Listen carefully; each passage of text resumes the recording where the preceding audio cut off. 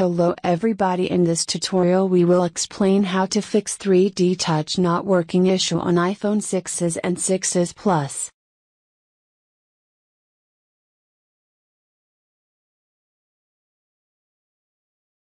Before going furiously on Apple about delivering you a faulty iPhone, make sure you have the 3D Touch turned on. In order to do so, go to tap on Settings and click on General. Tap on Accessibility, scroll down to 3D Touch and turn 3D Touch as you see.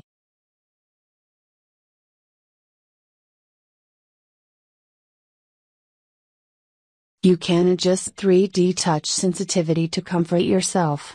Having light sensitivity will invoke 3D Touch more easily than having it firm. In order to change it, go to Settings and tap General and click to Accessibility, then 3D Touch.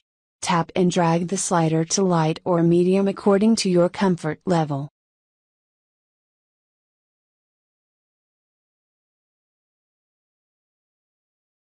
Make sure your finger doesn't slip on the screen, which will result in tap and hold function and not 3D Touch.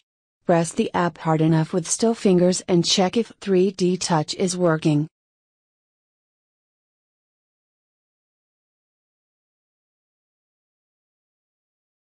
Go to Settings, click on General, then Reset.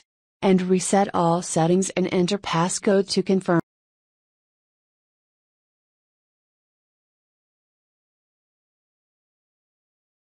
Head to Settings, General, tap Reset, then erase all content and settings and enter passcode to confirm.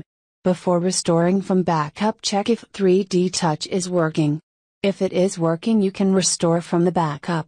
After doing all this and ending up with no result, then the last option is to book an appointment with Apple and check if your hardware is faulty. Thank you for watching. Don't forget to subscribe to our channel.